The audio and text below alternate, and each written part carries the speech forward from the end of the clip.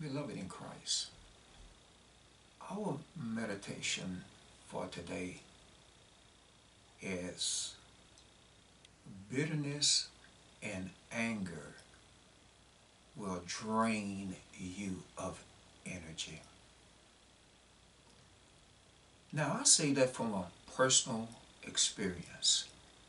Even before I knew Christ and was truly searching Him out or accepting Him as my Lord and my Savior in my life, beloved, as a young man, I never forget uh, that time back in the early 70s.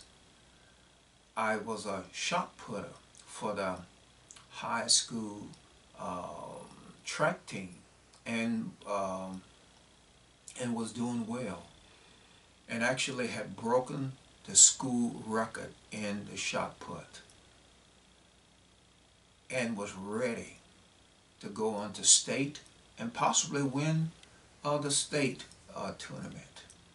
But beloved, I never got past the regional. Why?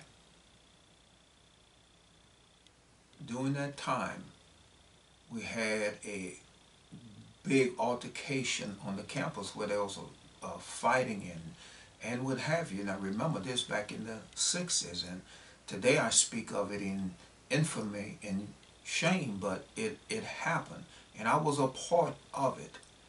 But I can remember the anger and the bitterness that was there, and I remember going to the regionals for that year, thinking that I had it all together, and not realizing that the bitterness and anger that was in me due to the altercations that had taken place was still there in me. And I found myself not even coming close to what my ability was or could have been. Matter of fact, I was like maybe 8 or 9 feet shorter at throwing the shot put than I had been previously when I broke the school record and won the parish tournament. Beloved, I remember that as though it was yesterday. And yet, that was over 40 something years ago. But beloved, what I am saying is this here. When we walk in bitterness and anger, we cannot do the things that God would have us to do, even with His Holy Spirit living on the inside of us and guiding us. If we physically, because it mentally drains us and it physically drains us. Look what the Word of God tells us to do as born-again believers. Now I know better. I will not carry anger and bitterness in this vessel any longer. When I feel that it's coming over me, I immediately call upon the Lord and have it remove away from me. But look what God's Word says in Ephesians 4:31.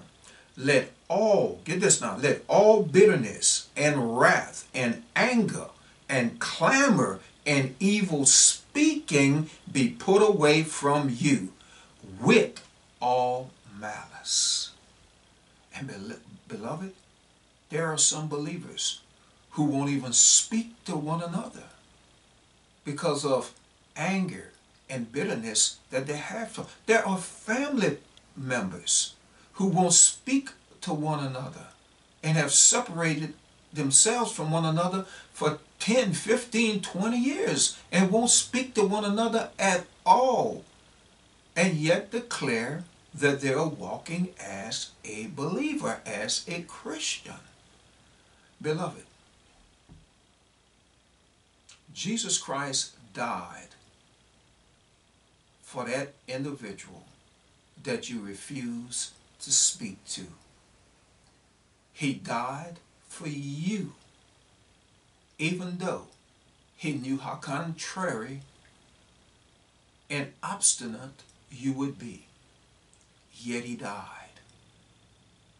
Beloved, that for us to break those barriers that Satan has put up, and made us believe that there are legitimate reasons for us to dislike, to hate, despise, reject other human beings. And beloved, if Jesus did not do it and yet died for them all, beloved, so should we be willing to forgive and to move on. Because was it not the words of Jesus? Forgive them, Father, for they know not what they do. Beloved, let's learn that. Let's walk in that. And let's walk in the freedom that God has called us to by putting aside all bitterness and anger and malice and evil speaking. In Jesus' name. Beloved, many blessings to you in the name of Jesus the Christ.